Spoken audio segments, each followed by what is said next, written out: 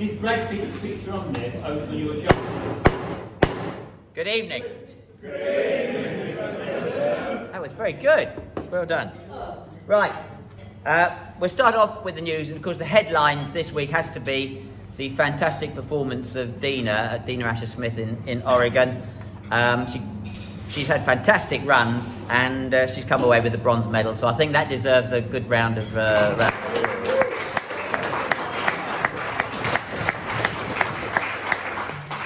Unfortunately, as you probably have heard, she's pulled out of the Commonwealth Games because of her hamstring, but she's hoping to be fit for the European Games. So we'll certainly wish her all the best for that. What I thought was interesting is, if you've seen it, that at the end of the 200 metres, when they did one of the interviews afterwards, because she was beaten by the two Jamaicans, Shericka Jackson and Shelly-Ann Fraser-Pryce, and Shelly-Ann Fraser-Pryce said to her that she, as her parents were of Jamaican origin, she was an honorary Jamaican, and called her cousin Dina. So that was it was good to see the camaraderie actually between them, considering what the rival was like when they're running. And I think Dina was very happy with her performances, and she paid tribute to John Blackie, thanked him as well. So that was all excellent. So the Commonwealth Games, as you're all aware, starts Friday in Birmingham, and although Dina's withdrawn, we've still got 3 athletes who will be representing the club. So Adam Jamili is going to be running in the 200 metres and the 4x100 metres relay. We've got Divine Oladipo in the shot, and Joseph Ellis in the hammer, so you can keep a lookout for them. And at the same time as the Commonwealth Games are going on, we've got the World Athletics Under-20 Championships, which are taking place in Colombia, and we've got 5 of our young athletes attending there. So we've got Jeriel Quaino, who's doing the 200 metres and the 4x1 relay. Sam Reardon's doing the 800 metres and the 4x4 relay. Faith Akinbiliji is doing the 4x100 metres.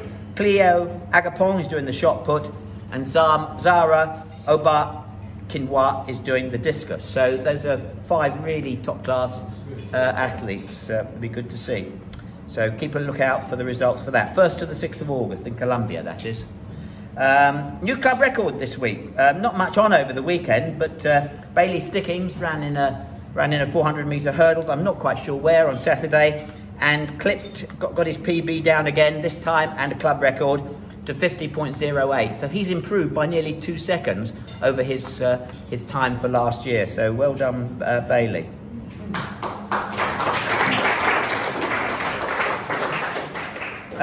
This weekend we've got the Kent Masters. Where's the venue for that, Mads? I've got it on Dartford. Okay, Kent Masters at Dartford. That'll start about 6 o'clock-ish, 6:30. Okay. And if you want to run, Mads will probably find a slot for you, or throw. I need 50-year-old women. 50-year-old women. Okay.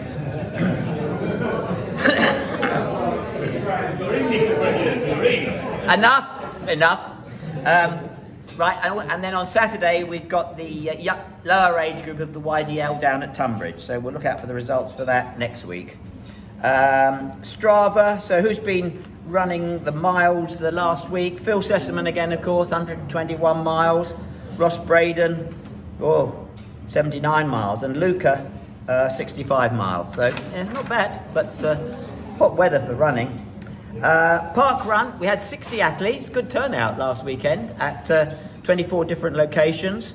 First places, we had first place for Isla Spink at Beckenham Place Park Run. She's an under 17, so that was good for her.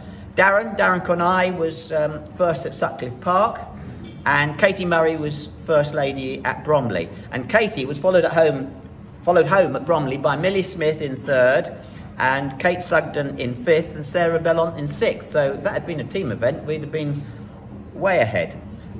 Jessica Keane ran at Tooting and came 2nd, so that's another notable performance. And Paul and Clayton, they're not here tonight, they ding-donged with each other at Beckenham Place Park for 5th and 6th. Furthest away Park Run this last weekend, Adrian Perry was in Ambleside, which is a fair way away, and Mark Ellison was in Haverfordwest, where I know he was doing some climbing over the weekend.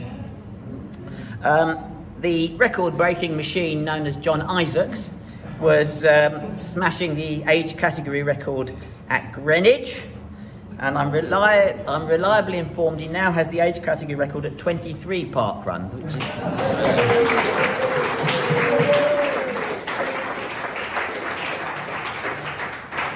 Okay, now we've had the Paris Handicap tonight, so I'm going to ask Dick to come up and run through the results of that, and then we'll do the bonus ball.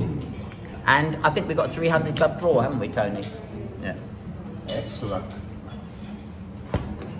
Right, good evening everyone. Right, numbers were down obviously because people are away on holiday, but we had 9 runners and we had some exceptional times tonight, and we've increased the course, so the distance. And Lewis Brook ran an exceptional time of 16:47 to be the fastest male. John Clary 17:22. And Ian Scott 17:59 to be the fastest 3. Well done, Ian. But the winner on the night for handicap get 13 points and to win a lovely bottle of the best red wine, Sheridan Morris.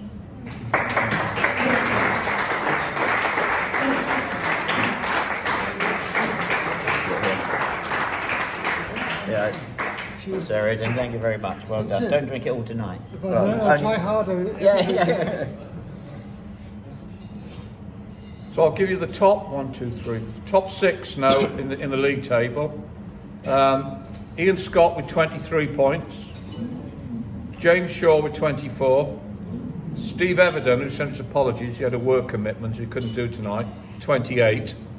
But the top 3, Sheridan Morris with 30, Lewis Brook 30, and in the lead with 34 points, the one and only John Turner. Right.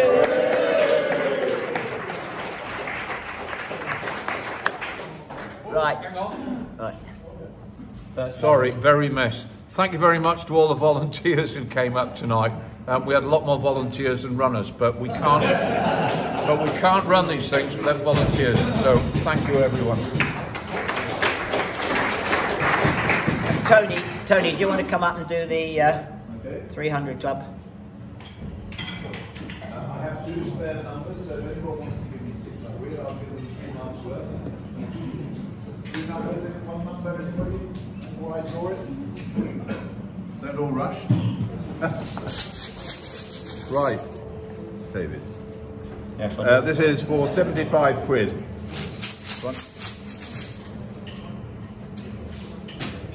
Blank. I'll turn it over. 85.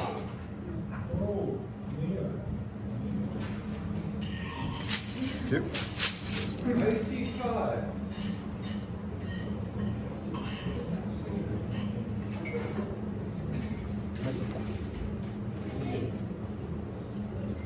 Tension is killing me. Yeah. 85 is Terry Amato. Hooray!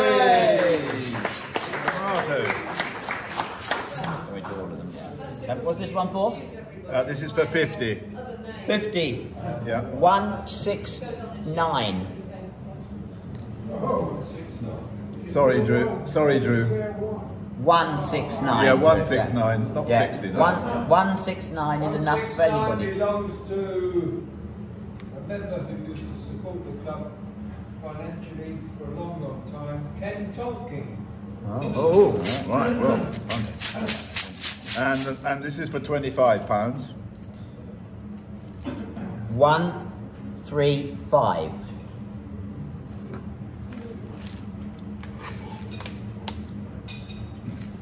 135. Sorry, I don't know nothing about him. Peter Moss. Oh, right, okay. Well, Right.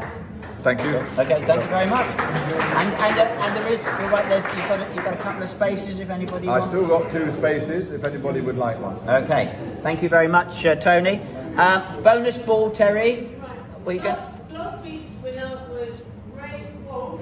Unfortunately, because I didn't get it filled out, we'll have to... It's a discounted prize. It's a discounted prize. Yeah. But I feel sorry about that. Ray is a very good regular filler-upper of my Right, well done, Ray.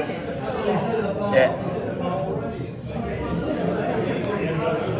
Okay, well done, Ray. Right, moving on.